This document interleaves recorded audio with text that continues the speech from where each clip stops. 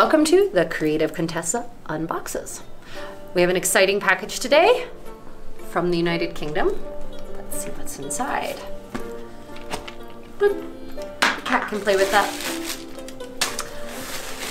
Aha! Kitty!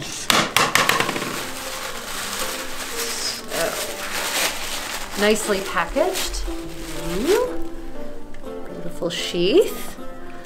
But what's going to go inside of it? Indeed, this was exceedingly carefully packaged. So what could go inside of a sheath such as that? My God, this is very carefully packaged indeed. Aha.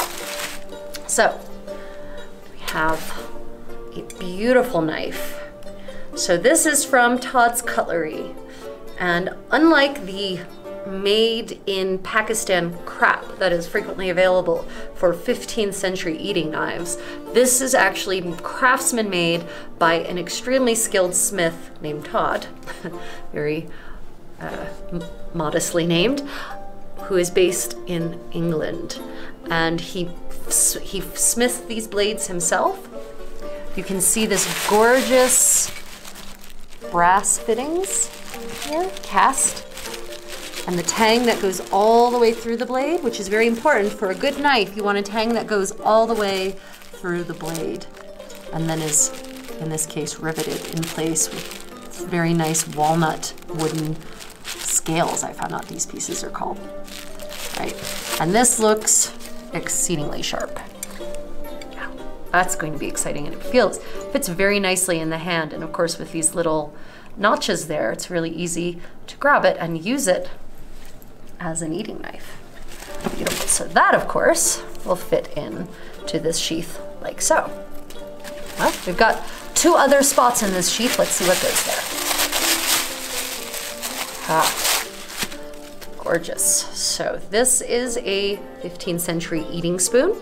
This is made of brass, which is a very strong metal and is a very quality item. You can see that it has this beautiful little cast tip. Right?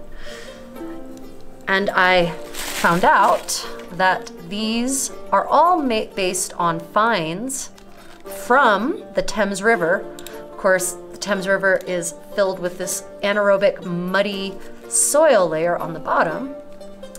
And the lack of oxygen means that things survive. So that's how that fits in there. But there's one more spot. Let's see what should go in there. Ha. So this is also a gorgeous piece of work, really finely smithed. So you can see again, we have the matching brass ends, tang that goes all the way through. It's sufficiently pointy. So I have, many of us in the 15th century world have labored under the very likely misapprehension that this is an eating prick. You use it to stab chunks of meat, for instance. Except that I have never found any textual evidence of people eating in this manner. I've plenty of rules of etiquette on how to eat meat with your fingers. For instance, this is your beef finger, this is your chicken finger, or beef and pork, chicken and fowl, and fish. And so you use each of those in combination with your thumb, right? And then this is your salt finger. So you use that to scoop up salt and sprinkle it onto your food. No, I've never read anywhere in any primary source about using a prick to eat. So actually, I've been given to understand that this was not meant to be an eating implement, but that they always come together with knives because it is a knife steel. And you're supposed to use it to sharpen your eating knife as you need right there on the spot.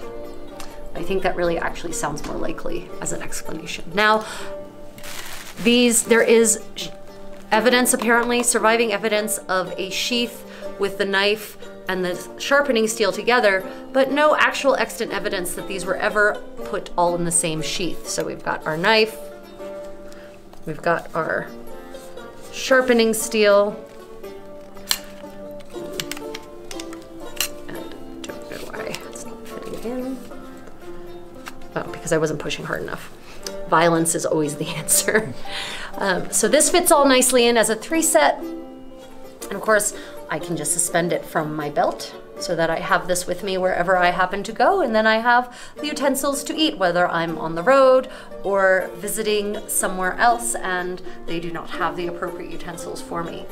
So as I said, there is no evidence that these 3 were ever kept in the same sheath, but it works, it's convenient, and when you live a 15th century lifestyle, convenience really is a fine thing. So this is also a quality sheath, it's molded leather. Thing to note about sheaths for your knives, the seam that connects the leather together should never be on the edge where the blade is, because your blade will eventually cut through those stitches. So that is why on good sheaths, the seam is rotated around 90 degrees from the edge of the knife. So here's the edge of the knife, seam is here. And that's the way it should be. So if you want quality, and I recommend paying for quality, Todd's Cutlery is the way to go. Yes, you can get cheap, made by mostly slave labor crap from Pakistan and other such countries with no labor standards whatsoever. But I recommend, of course, buying handcrafted things by people who actually make a real wage and who are actually craftsmen, thereby supporting our own local economies. Okay, yes, it isn't exactly local. England isn't right around the corner from here, but high standard of living. So, Todd's Cutlery for the win.